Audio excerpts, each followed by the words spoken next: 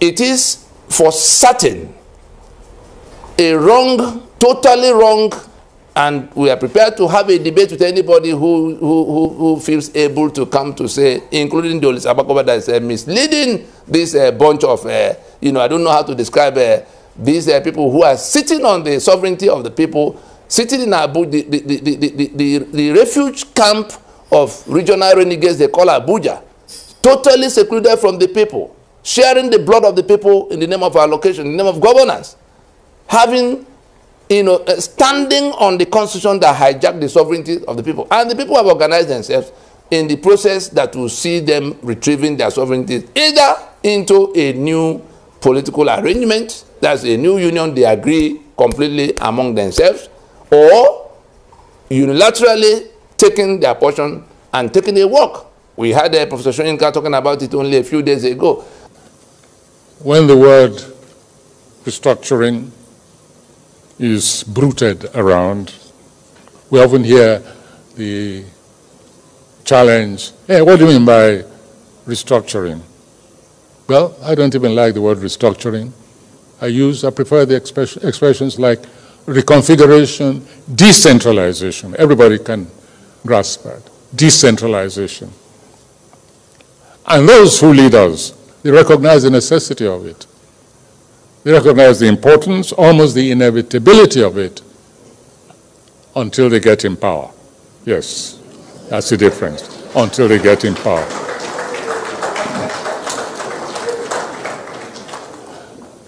Deconstruction, reconfiguration, decentralization, all this is necessary in order to maximize development.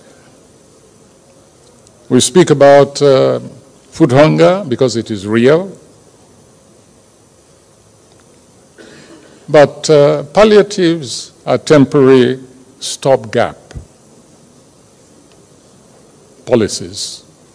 They do not reach to the heart of the problem, which is one of decentralized development as massively as possible.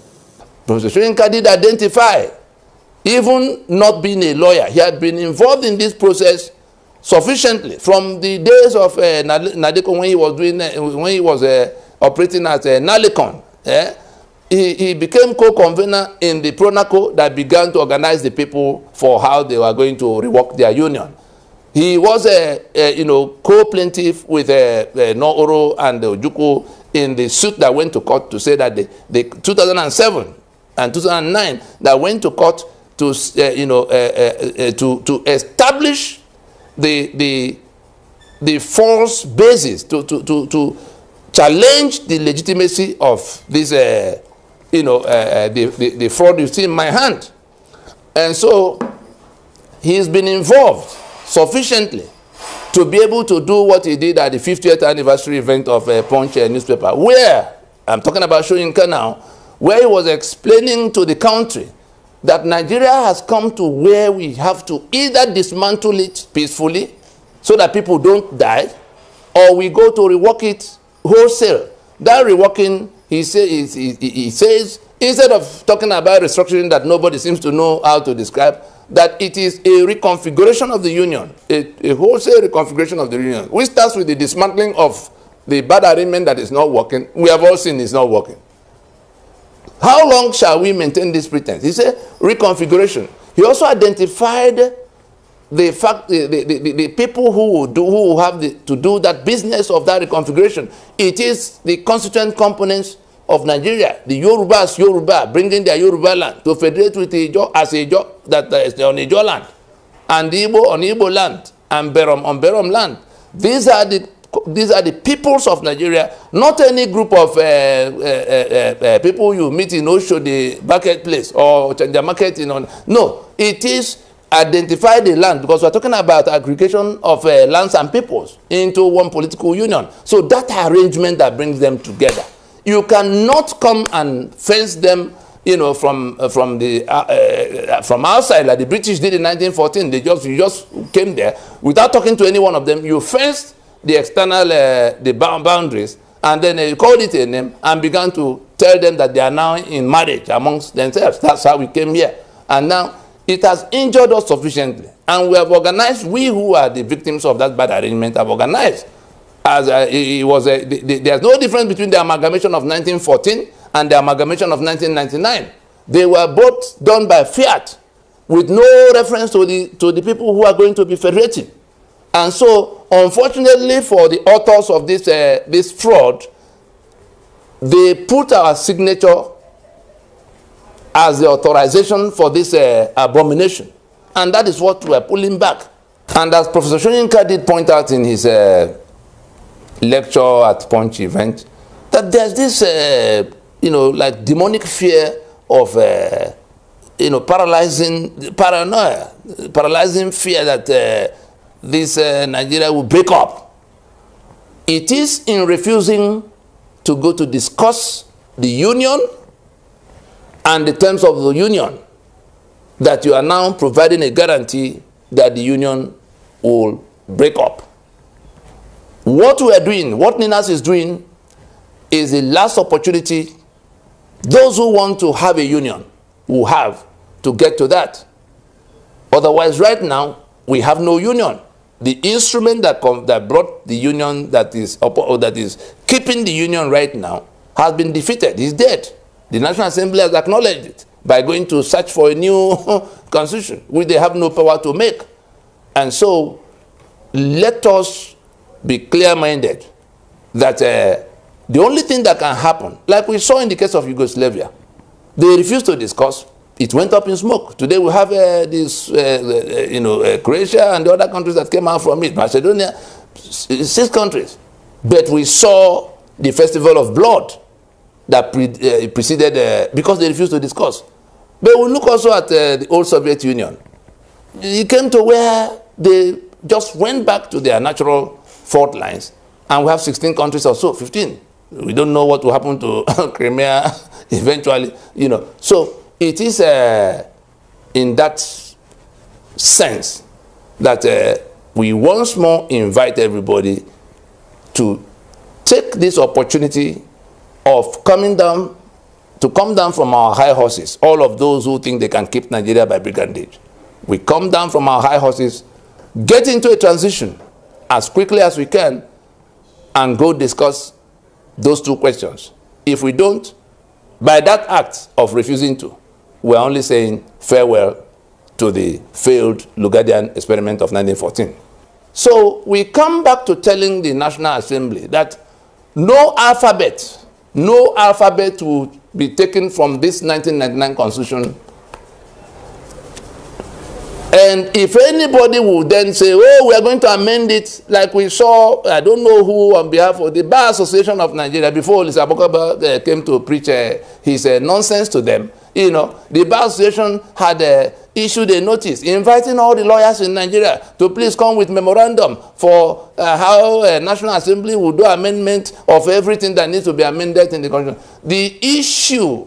The contention of NINAS, in case anybody has been deaf or dumb all this while, the contention of NINAS is simple. We have not made any constitution, full stop. We neither met, we didn't agree, nor write any. We just did not do what was alleged to have been done, which was now basis of which became basis of the instrument that has now hijacked our lives.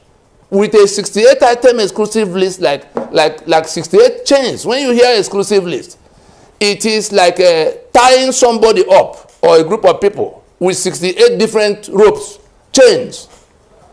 That I don't have electricity is because there's one item on that list that says only the federal government can generate and transmit to me.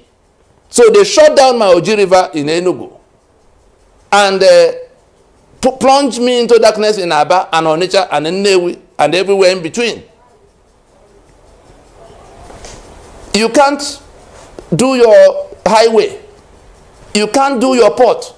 You can't do your security. Your security. They take the asset by that exclusive list. They take the asset, economic asset. They take the power to work that asset. So the Ijaw and their oil and gas. Nigeria takes the oil and gas with that exclusive list. Nigeria takes the right to refine with that exclusive list. So they are selling, they are refining. If you take any quantity, you become a criminal. Because Nigeria, there's only one criminal in the arena. The Nigerian state that is coming to take without talking to the owners. What is the definition of robbery or stealing? Is when you come to take without, the consent of the owner. If Nigeria were to cease to exist today, who will be the owner of this body of waters? Who will be the owner of each of these lands? The Yoruba know the beginning and the end of their land. It's not disputed, and that is the basis of sovereignty. That's the basis of self-determination. That they are in their land unchallenged by any other group. They've not been conquered or dislodged. As it is with Yoruba, so it is with Ijaw, so it is with Igbo, so it is with Ogoni, Anan, Efik, Urobo. Everybody knows their lands. And the Nigeria we're talking about is the aggregation of all these lands. The fact that the National Assembly is now setting out to go and write a new constitution is an admission of the truth that the old constitution is dead. And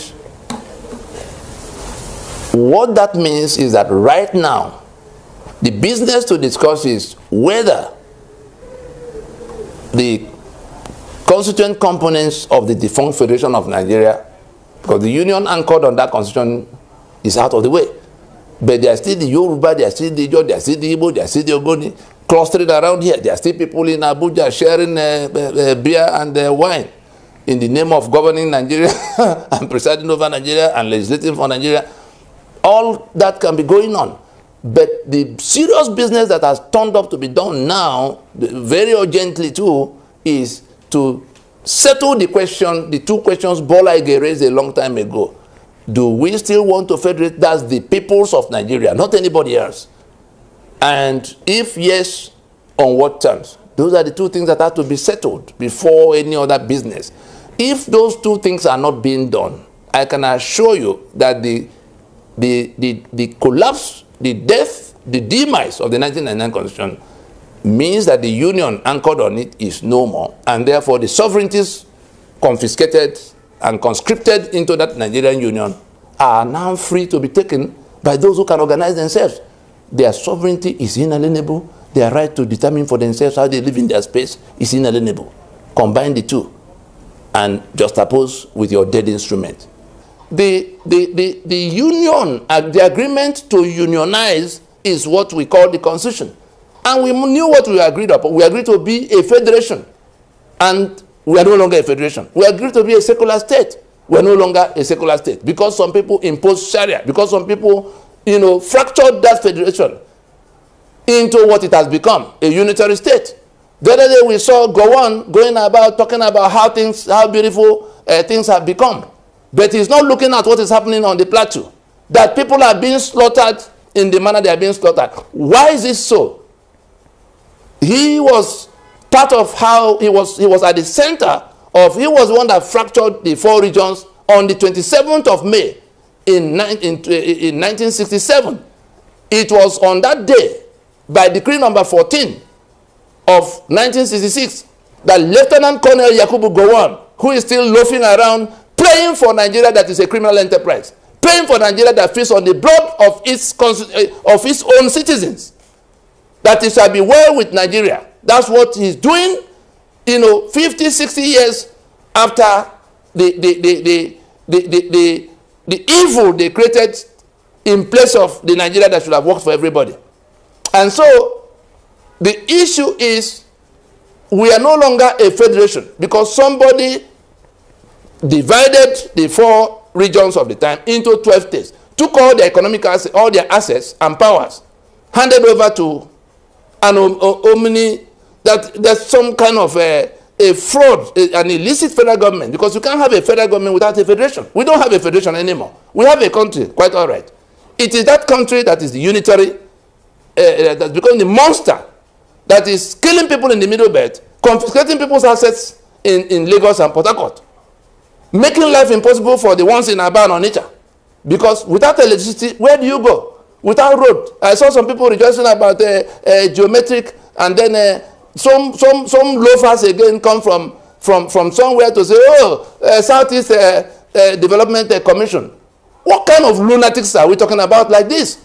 The same madmen who did not find the presence of mind to implement the reconstruction and rehabilitation and reconciliation of 1970 are now going to develop the dotting circle they created east of the Niger, the one they call Southeast.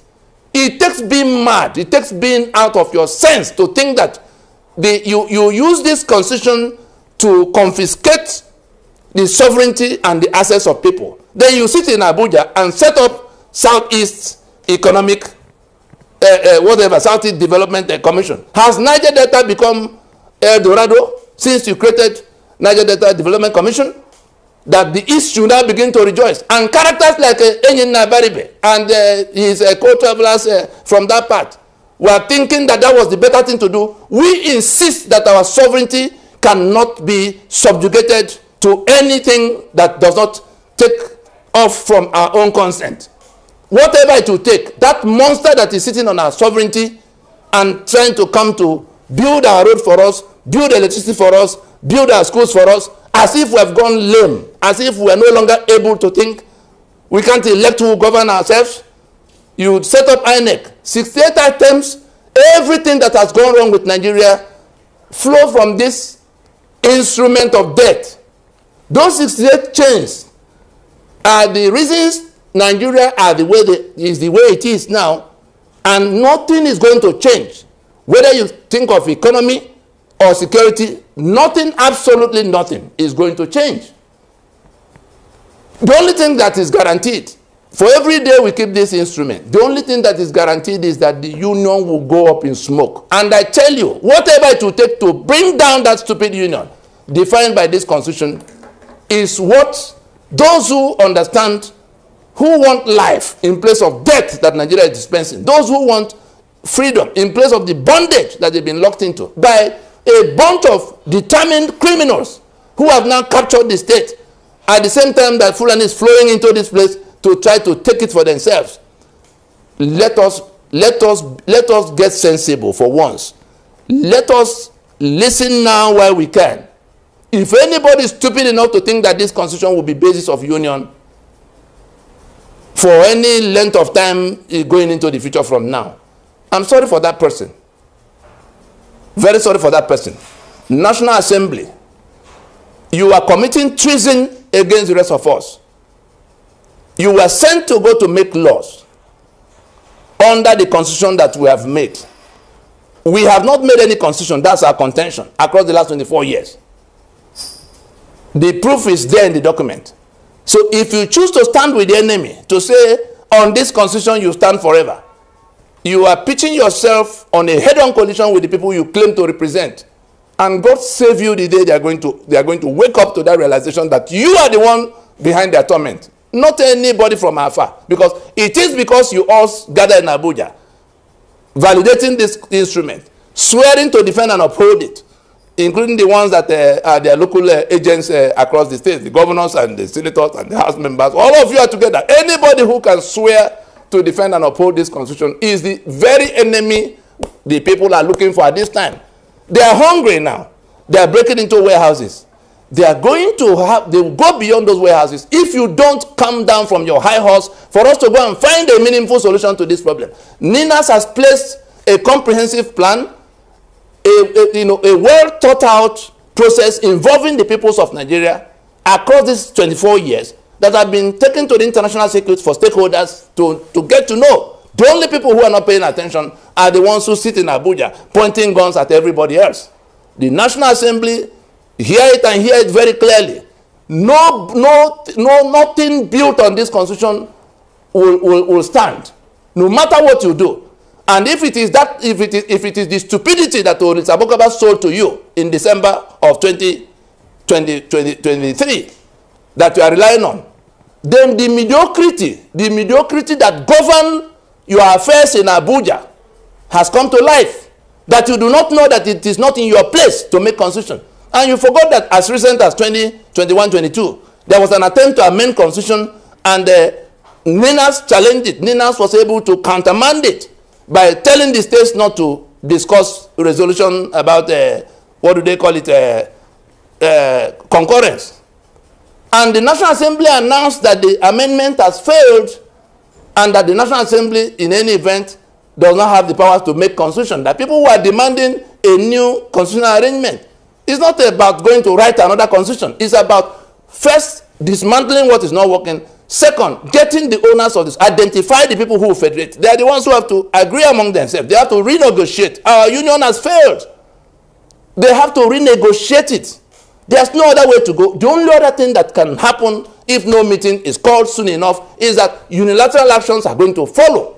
People are nobody's going to submit himself to be killed to the last in the manner that Nigeria is coming upon them.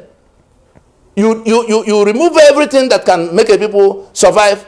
You share their blood right in their presence, and you tell them that it had to remain so, even when they have remained peaceful in their pain, working out how to resolve it, non-violently. You are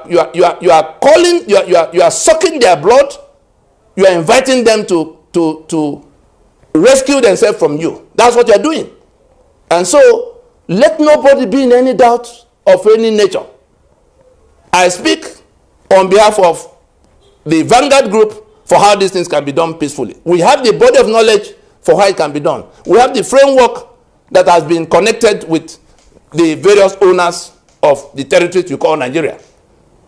If you think you have become stronger than all of us and you have become the owner of our sovereignties, we leave you to your devices. We stop here.